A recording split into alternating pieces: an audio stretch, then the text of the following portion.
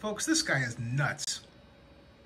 Russell Wilson is not a better quarterback than Jameis Winston.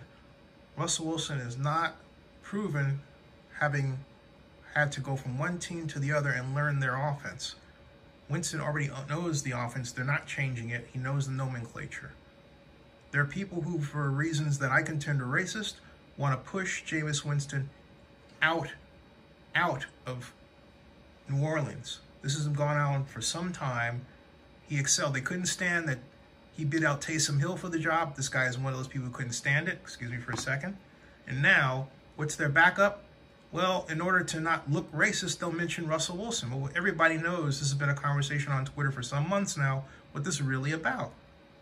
This is a nutcase thing, okay? Dan Orlovsky, please. You know as well as, well, actually, maybe you don't.